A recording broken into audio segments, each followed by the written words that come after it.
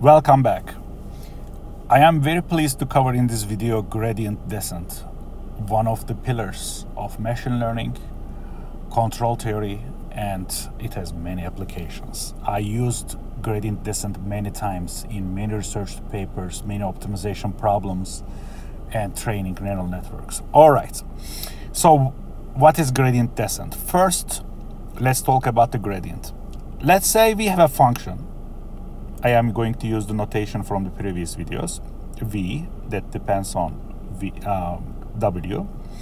Let's say w is s by 1 vector.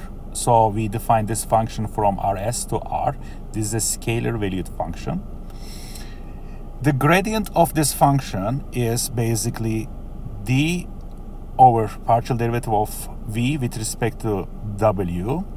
And gradient represents the rate of change of that function. What I mean by that? Let's consider a simple example. Let's say our function is 1 over 2 w to the power of 2. In this case, the gradient is basically, right, if you take the partial derivative with respect to w, you are going to get 1 over 2 w. 2's will cancel out and you will get w. So for example, if you plot this function, I plot with this blue line, at point 2 gradient is 2, so, and at point 1 gradient will be 1. So gradient at 2 is larger than the gradient at 1. It basically shows the direction that this function grows. If you like to find the gradient at -1, it will be -1, but to this direction, right, because of the minus. If you find at -2, it will be much stronger. So gradient of v becomes larger as we move away from the origin for this example. And since v becomes more steep as we move away from the origin. All right, so we start simple.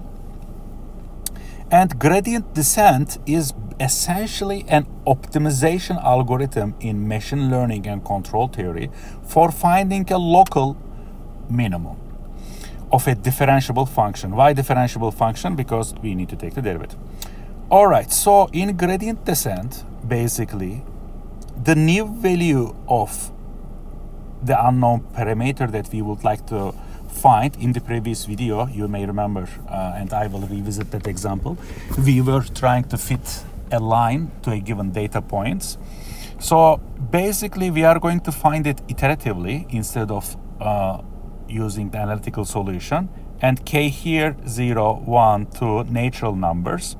So the new value of w, depending on the previous value of w, minus learning parameter alpha, which is positive, multiplied by the gradient. So basically, we would like to learn through the negative gradient because, again, we don't want to move away. If you use negative gradient, we would like to find the local minimum. So instead of taking the gradient, we are finding the negative gradient. So we are going to descend with respect to the gradient. That's why we have a negative sign here. So this form is pretty popular and has a lot of usage in daily research life. All right, so this is the general formula. So let's revisit the example, simple example we have. Let's say if we can find the local, in this case, local minimum becomes global of this function. Remember that its gradient was v. I am going to the equation v k plus 1 equals to the previous value minus the gradient. In this case, the gradient is just v, just I am inserting it. I am combining 1 and alpha here, 1 minus alpha multiplied by w. And without loss of generality, let's say we start at w0 equals to 0. This is our initial condition. In the very first step, when k is basically 0, I am using here k0 or v1. This becomes 0. So v1 is this basically, and I am inserting the initial condition here, which is 2. After I find this, I am going to the second step. Let's find v2. W2, sorry, I keep saying V, W2. W2 is 1 minus alpha multiplied by W1. What was W1? W1 was here. If I insert this here, I am going to get 1 minus alpha to the power of 2 multiplied by 2. Now I am finding W3. W3 is 1 minus alpha W2. As you realize, I am going to use iteratively this equation over and over. What is W2? It is 1 minus alpha to the power of 2 multiplied by 2. I am taking this, inserting here, I am going to get 1 minus alpha to the power of 3 multiplied by 2. If you repeat this for n or more steps, you are going to get this 1 minus alpha to the power of n multiplied by 2. And you want this to be a convergent function in order to find the local minimum. So you need to choose alpha. So if basically this 1 minus alpha is between 1 and minus 1. This 1 and minus 1 is very important. Don't forget about that. I am going to re-mention about that. It has basically, I am going to use a notion from discrete time difference equations from control theory. If this 1 minus alpha is between minus 1 and 1, then this value will be, as we take the power 1, 2, 3, 4, 5, this becomes smaller and smaller and smaller, and this will converge to 0, right? So if 1 minus alpha is between minus and 1, which corresponds to alpha being less than 2, then limit as k goes to infinity, vk is 0. So we are going to converge to the local minimum, which is 0. And as you see, the local, in this case global as well, is 0. We converge to the minimum of this function. Very beautiful. So as this being said, don't forget if you are watching this video and liking, subscribe to the channel for the new content. I am going to cover a lot of exciting stuff that you need to know with regard to control theory and machine learning and path planning, so on and so forth. And turn notifications on, and this way you will don't miss the new content, because these are the lecture series. Every video, I usually post the videos on Thursdays and Sundays, so every video builds generally based upon the previous video. All right, now I am going to use this gradient descent, one of the very fundamental methods for the linear regression, and I would like to find an iterative solution to the least squares problem. This from the previous video, I would like to summarize for you. In that video, for finding fitting a line model to the data, I formulate the problem like this. V is the cost function, and this cost function is positive, taking R2, because W includes W0 and W1, right? Let's look at here. We have n data points, and we would like to fit a line in a least squares fashion. In this case, you can represent this y hat, the estimated model, as the W transpose multiplied 1 and x. X is the independent variable, y is the dependent variable. And here is a W. We formulate in the previous video linear regression and least squares. If you haven't watched, you should watch this first, then this video. In that video, I was finding the analytical solution, here the iterative solution. And you may ask, if I know the analytical solution, why should I care about using the iterative solution? And this is a very good question, but I have a very excellent answer for you. Just bear with me for a couple of seconds. And these are the y. And basically, in the previous video, we take the gradient of v with respect to w. We obtained this gradient, which was looking like this. Now, I am going to the gradient descent equation. I would like to insert this gradient that you see here into here. And since this has minus sign, this has minus sign, once you insert it, you obtain this expression. And I am going to group the terms that depends on w and that doesn't depend on w. Then you have this final equation. You can pause the video, steer for a second, then continue. All right, so revisiting the this question. If you know the analytical solution to the least squares problem, which was this from the previous video, why should we use the iterative gradient descent, right? This one. Why should I solve this iteratively for k equals to 0, 1, 2, 3, 4, 5? Okay. And here are the answers. Iterative solution is more scalable than the analytical solution, meaning that if you have large data sets that you use for machine learning, you should prefer it using the iterative solution like anyone else. And iterative solution is more memory friendly than the analytical solution because simply you are solving it like this. You are not taking the inverse or whatsoever. Iterative solution can handle, these two are the generic items that most people mention in most videos or textbooks. But these last two items are more important to me for my daily regression and control life, research life. All right, iterative solution can handle changes in the data.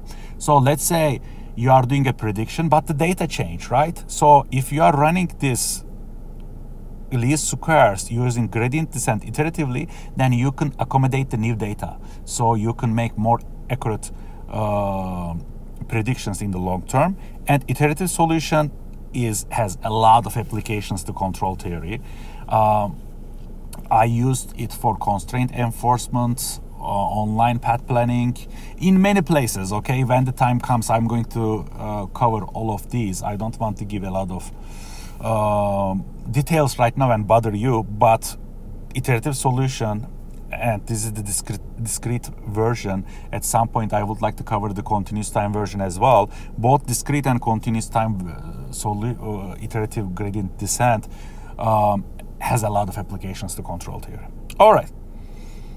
Now, how to choose alpha, right? And a lot of textbooks written by computer science people, if not all, mentions that choose alpha small, then slightly increase until convergence becomes not convergence. So they never give a precise answer. But I am a controls person. I believe in theory, and I believe everything needs to be chosen mathematically. So you don't have to watch. If you don't have to watch right now, take my word for it. I cover discrete time control stability problem on this video on this advanced control systems playlist. It is kind of an half an hour video. It is not one of my shortest videos, but basically, if you have a discrete time system like this, basically WK plus 1, system matrix A, WK plus BU. If you look at this is a discrete difference equation. It is a discrete time system, with this being our A matrix here, and this being our B matrix here, and this being an input to this system. So for this case, this is 2 by 2. Later in the videos, this will be more than 2 by 2, but this matrix has eigenvalues. In this case, 2 eigenvalues.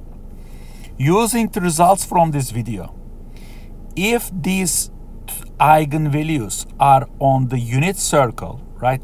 This is the real axis. This is the imaginary axis. This is -1, -1. This is +1. This is J. This is -J. J is the imaginary number. If your eigenvalues are inside this unit disk, meaning that if your eigenvalues are real like this, they need to be between -n and 1, right? Remember this unit disk. If you have a real eigenvalue, you need to be between -1 and 1. If you have an imaginary number, imaginary eigenvalue, then its magnitude, its absolute value, meaning that sigma to the power of 2 plus p to the power of 2, 1 over 2, needs to be less than 1. If you like, this is the circle equation, right? Meaning that if you have a complex eigenvalue, then if this condition holds, you are basically staying inside the unit circle.